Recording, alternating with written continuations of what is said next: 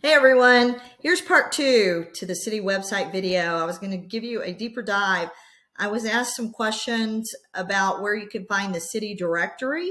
In other words, if you need to contact building services or the utilities department or our chief governance officer, where do you go? So on the city website, you can just scroll down to the bottom and you'll see city directory here. If you don't see what you're looking for here, you can type it into the search bar and it'll pull it up. So let's take a minute and look at the city directory. Okay, if you're looking for administration, you need to contact the city manager. Here's the information here. Or our city secretary, also known as the chief governance officer, information there. So all the departments, everything that you need to be able to reach out and get the help that you're looking for.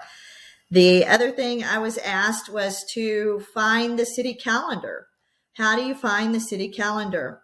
Well, we're going to go back home, so you can click there or here, and there's the city calendar.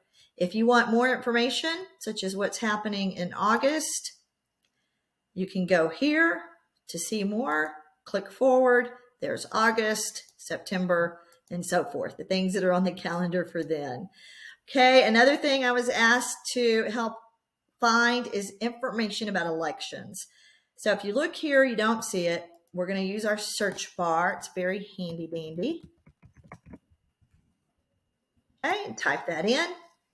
And here it will give you election results. Here, general information about elections. So let's take a look at that. So when the next election is, who your elected officials are, what you need to do if you want to serve on city council, and voter rosters and so forth. So a lot of information about elections. Another thing was about the commissions and boards. So you can also use the menu here, and I went to government and I found boards and commissions. But if you're not quite sure where to go, just use that search bar. So commissions and boards. Okay.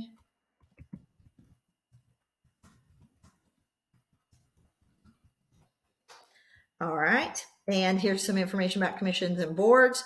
We notice that the application is here. So if you want to apply, you can just do it online, or you can print it out, or you could see our Chief Governance Officer, City Secretary Gio, and he will give you the information that you need. So when you go to the boards and commissions, it shows most of the commissions that we have. Some of them have changed, such as the Airport Advisory Board has changed. And that might change back here in the future as council discusses what we need to do. And then once again, the application.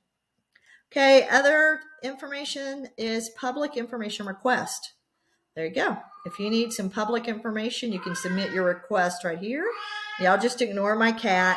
She's cranky. She's 21. And then other methods to submit a public information request. All the information that you need on how to do that. Open records request. Okay, so that's long enough for this video. I'll give you another deeper dive into some other things in the future. All right, everybody, please take care of yourselves.